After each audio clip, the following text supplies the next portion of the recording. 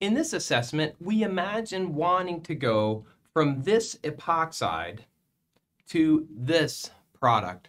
Note that under the conditions shown, this product does not form.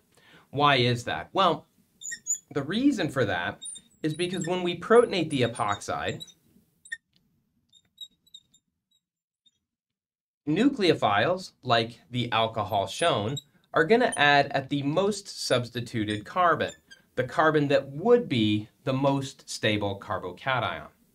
Whenever we talk about the reaction proceeding through what would be the most stable carbocation, we're kind of treating this reaction as if it's SN1. So we'll put SN1-like and put it in quotes.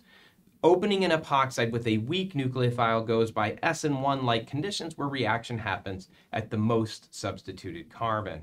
And yet if we look at the product we wanted to make here, we're adding our new nucleophile at the less substituted carbon.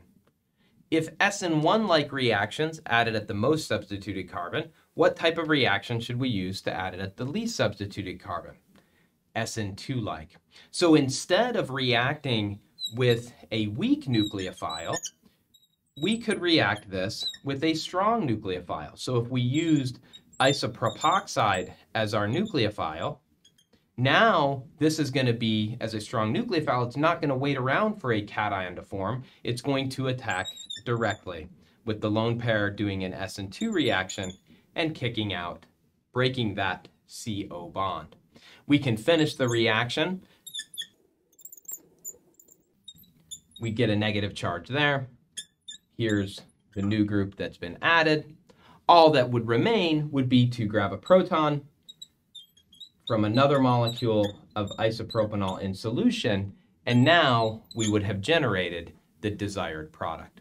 So by taking a reaction that goes under SN1-like conditions and switching it to SN2, we get substitution at the other carbon of the epoxide.